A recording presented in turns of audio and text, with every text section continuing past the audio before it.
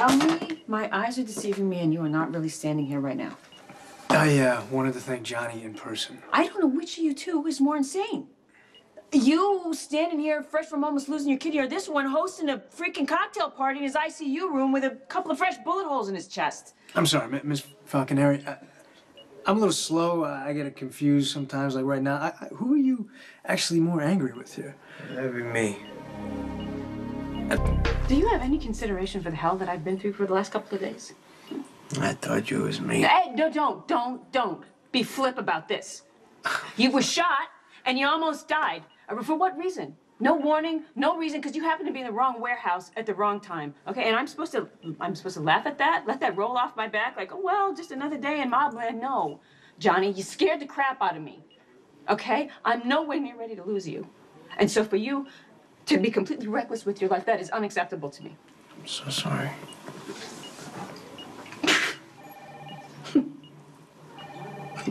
You're laying there full of bullet holes, and I got you apologizing for it. Nice. Well, you are one complicated woman. Well, that's the least you deserve. You don't have to wait outside. You need to check the patient. How would you do it?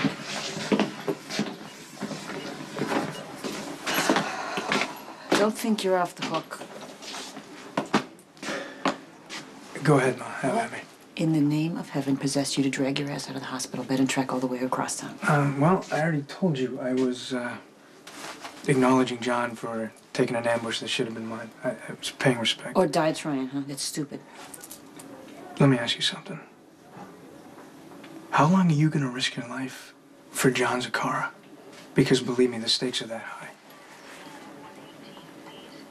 Honey, nothing that's going on here has anything to do with Johnny and me. Nothing. Wow.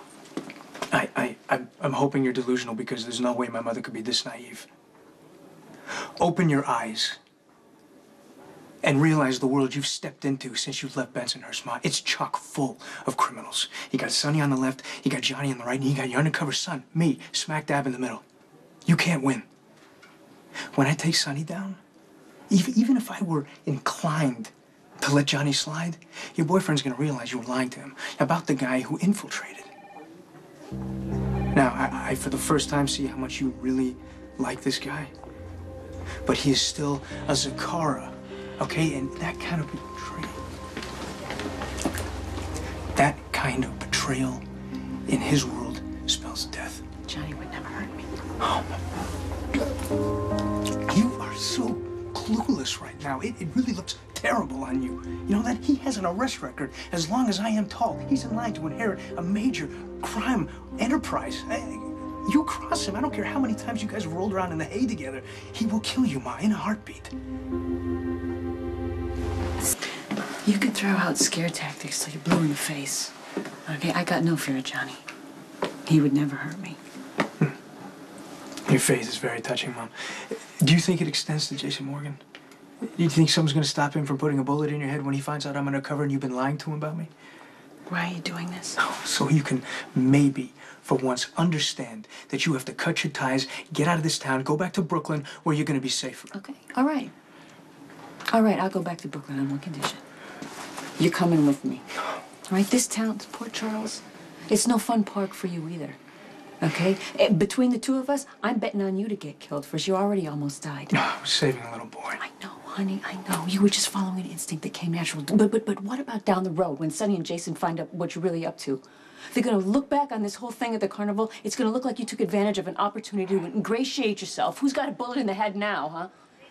Okay, so, I will do what you ask, but you gotta come with me. That is impossible. It's not impossible. We just pack up and we go. Well, it's not gonna happen. What, now, taking down Sonny's more important than your life? You know what? I could die trying to cross the street. Sonny and guys of his kind have gone far too many years breaking the law with impunity, profiting from people's weakness or their misery, deciding who lives or dies as if they have the right. You know, when I was a kid, in the neighborhood, I used to hear people say Sonny's name, and they always spoke about it with respect and awe. And they used to talk about being a well-dressed thug, like it was something to aspire to or be proud of. You know, what about all those cops who died trying to stop those guys? Who reveres them, huh? You want to know who, Ma? Me. And if I die trying to stop Sonny Corinthos, well, you know what? I can think of a hell of a lot less meaningful ways to go out. I cannot argue with anything you're saying. And I am so proud of you. I'm just not gonna let you be one of those dead cops that you're talking about. Hey, there she is. This one's been tracking me down everywhere. I'm here to see Johnny. Oh, you came to the right place. Yeah, the nurse was just checking him out. She said we could go on in there as soon as she finished. Everything good in here? Yeah, go ahead. Okay, here you go. What are you doing here?